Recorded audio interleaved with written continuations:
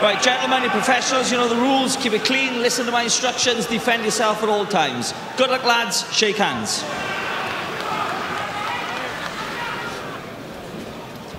See McCormack just looking to draw the lead out of Andino. He's not taking the bait, though. That was a good dipping right hand from McCormack, although Andino was off balance. He certainly felt that. 25 seconds to go in the opening round. Already longer than McCormack has travelled in his pro career so far. Yeah, he felt that one, Andino, that's for sure.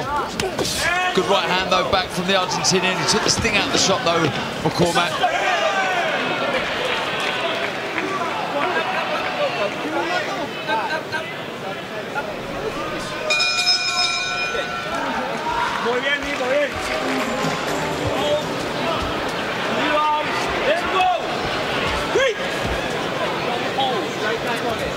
Andino determined to make this as messy as he can. He's already covered a fair amount of mileage on those feet. And we're not yet at the halfway stage of the second round.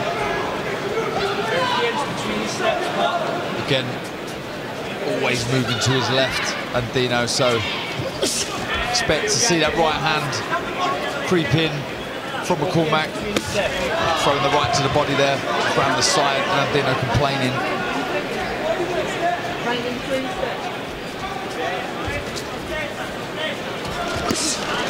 He's got to bring his feet in a bit quicker, McCormack. Just following Andino at the minute. He's just got to bring those feet in, cut the ring off and try and pin Andino into the corner or onto the ropes, and then he can get his shots off. But McCormack a lot better when he's at arm's length. Can fight in the pocket, but when he gets full leverage onto the shots like he does there, they really are hurtful.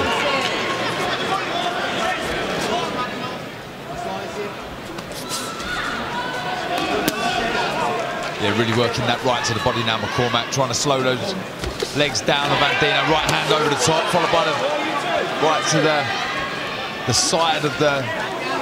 Well, I think he was complaining it was around the back there, Andino. But he can disguise that right hand, McCormack, throwing a lot to the body. If he could feint that to the body and come back to the head, I'm sure he'll have success. Good right uppercut. The ambition of Andino is all based around damage limitation from here. A minute gone in the third round. The longest so far that Pat McCormack has travelled in his professional career as he tries that whipping right hand once again. Over the top, didn't quite connect, tried it twice in a row. Yeah, they were spiteful, hurtful looking shots, but credit to Andino, he managed to slip and slide and roll and avoid the shots.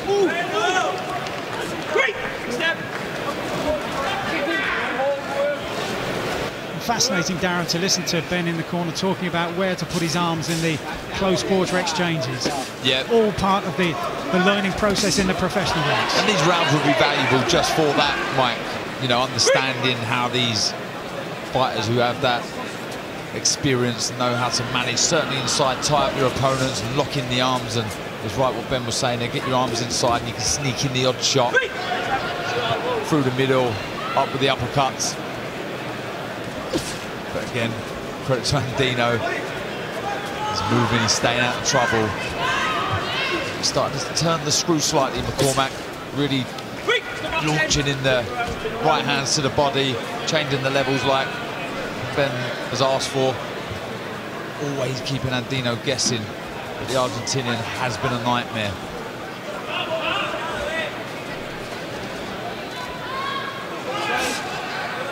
Falling short the jab there, he could be a lot busier. I feel McCormack's got a beautiful jab.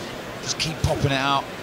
Hope that Andino will try and look for something. And you can fire back with blistering, sharp counter punches.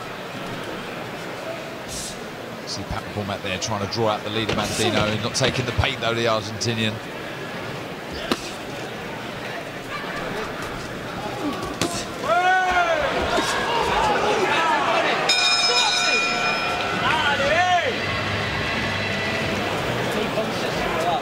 This his third professional contest against Cristian Andino, fighting outside Argentina for the first time and making McCormack miss with that right hand once again.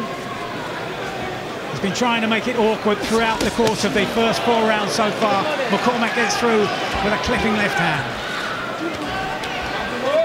Yeah, Andino does have an uncanny sort of knack to be able to take the sting out of shots. When McCormack has landed the right hand, it's not been at full power, if you like, and that's down to Andino just swaying back. You slip either side, moved so much. But again, talk about experience, spending time in the ring. This will do McCormack the world of good.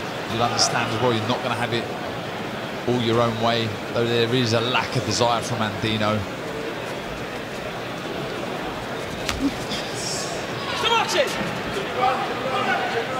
Andino, like McCormack, 27 years of age, began his professional career in promising style with 13 straight wins, but has lost 4 of his last 6 as he's gradually moved up in grade.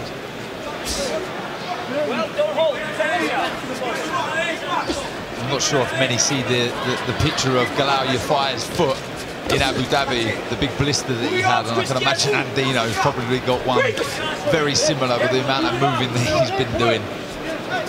For 6 rounds, he's not stopped. He's frustrated Pat McCormack.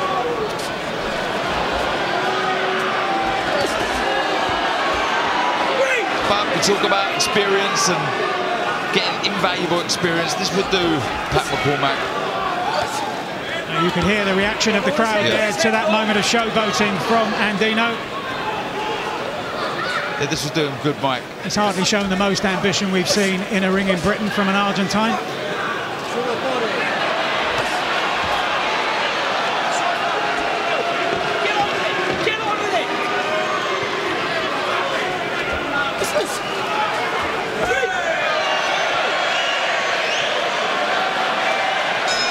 Well, I can't imagine Eddie would be in a rush to bring Andino back to these shores.